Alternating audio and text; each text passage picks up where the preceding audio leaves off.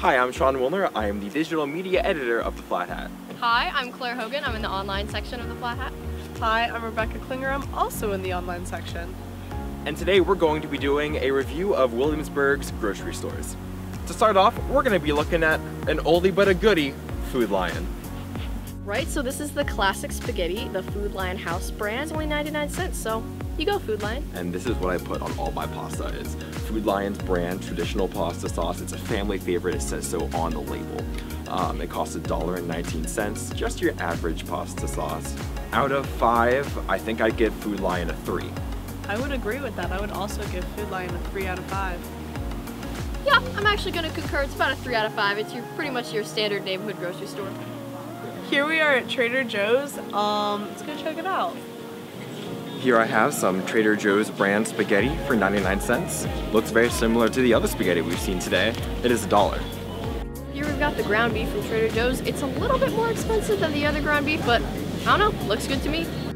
So the price was a little higher, and it's also a little further from campus, a bit of a drive.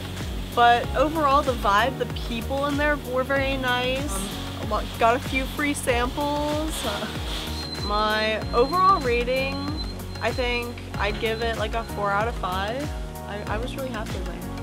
I mean, I definitely give it a 5 out of 5. I actually bought some snacks there myself. The one drawback I would say is that you rarely will find everything you need at Trader Joe's, so you'll have to go somewhere else after if you're trying to do all of your shopping. But so that's why I'm giving it a 4 out of 5 instead of a 5 out of 5. But overall, good shopping experience.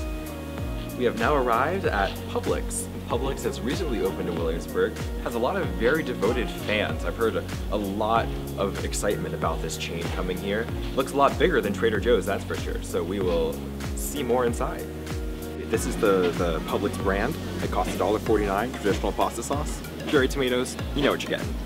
This is the Publix brand spaghetti. It is 5 for $5. That's pretty much the same price as all the other stores. Looks pretty normal. It's an enriched spaghetti product. Is that the same as spaghetti? Who knows? So, upon completing our adventure within Publix, in terms of prices, it's a little bit pricier than some of the other places we've been. Not dramatically so, but a little bit. So I give it a 3 out of 5 there. This is pretty far away. If you have a car, it's like 10 to 15 minutes. So it's not terrible, but you can get to Food Lion in 5 and others in a short period of time. So it really needs to draw you out here is what Publix has to offer. And I will say the amount of offerings that Publix has is significant. So in total, I would give Publix a 4 out of 5. Yeah, I'm gonna agree with that. It's like a 4 out of 5. They got a big variety, but nothing special. I disagree. I think the deli is very special, and that's why I give it a 5 out of 5. So now we're at Aldi. We don't know a lot about Aldi. I've never actually been there. I've been told that there are a lot of off-brand things that are cheap.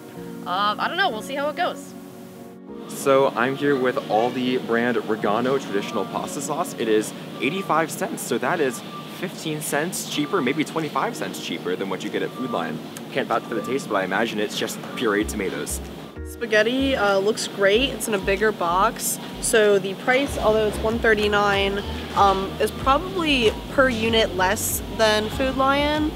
It's conveniently placed right next to the marinara sauce. Just a beautiful box.